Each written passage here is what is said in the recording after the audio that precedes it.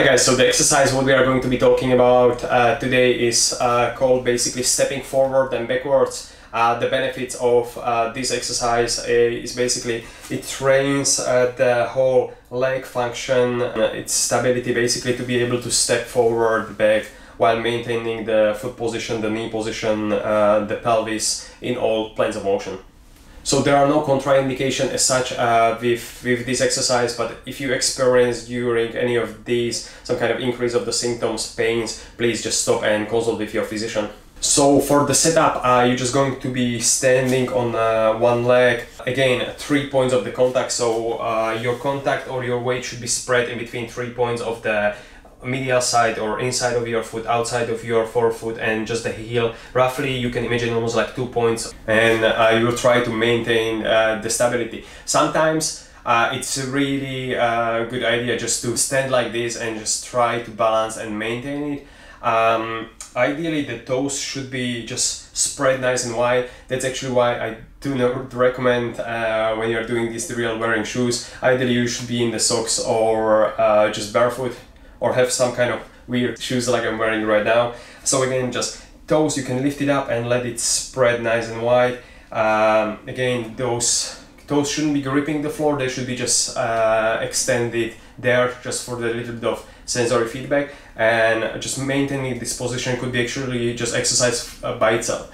Next one, if you want to challenge it a little bit more, what you're going to do, you're just going to just reach forward while maintaining that foot, knee and hip position, and then just reaching backwards, and again just front and back. Like a little bit of shift balance is very normal. As you're going to do more of these, you're going to get better, you're going to get a little bit more proficient.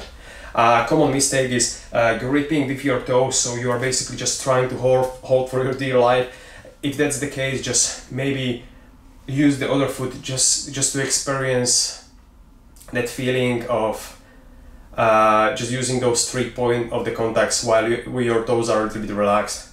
The other common mistake is basically just letting the knee collapse all the way inwards, which is not even like just the pronation, but all the way in, or when you are just going there, letting your ankle go on the outside, so all of the supination. So again, how to do it correctly is lift your toes, let the toes spread around, just stay on the one leg, and then just reach forward, reach backwards, and just do it basically for repetition.